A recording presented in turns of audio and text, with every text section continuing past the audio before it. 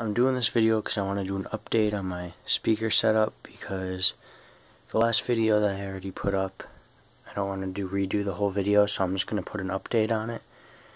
Right now, my other amp broke. I don't know how it broke, but I just came home and I put my record player in, which I said I was getting, and for some reason the speakers wouldn't work. So I'll try to mess with it a little bit, but I'm still going to do a review on it. The speakers just don't work for it, like the sound coming out.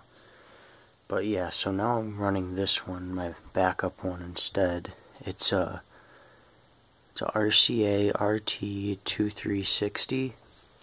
So yeah, I'm not going to get into the detail just like the last one, because I'm going to do a review on this one as well. I may do a review on another Sony one that I have. Doesn't work, the sound won't come out for some reason, but it still turns on and everything, so I'll do a review on that one too, most likely. And then I still have my CD here, my CD player, and by the way, I still have all my regular speakers that I did in the last video too, and my sub. I'm only putting one more sub in, and I'll show you that later in the video. And then also I'll put my record player in this video briefly. Because, yeah, I'm going to do a review on this one too, so I don't want to go too into detail. Just turn this one, I think I left it on. Yeah, it's a Technics SL-DL5.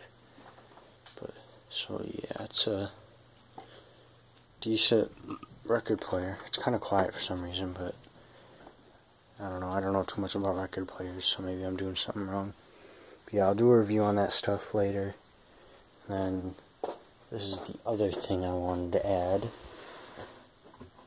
I don't have it hooked up now, as you can see, but I'm gonna have it hooked up.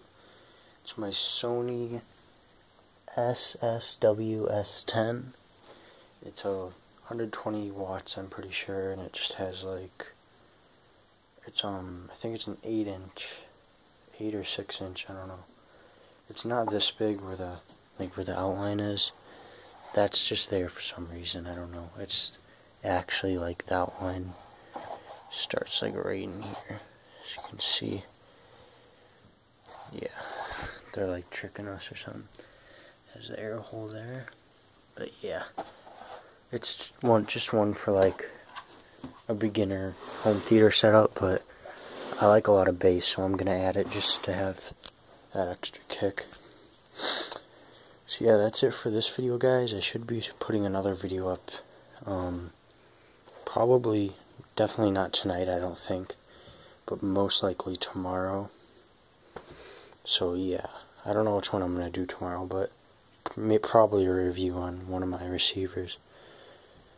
So yeah, that's it, guys. See ya.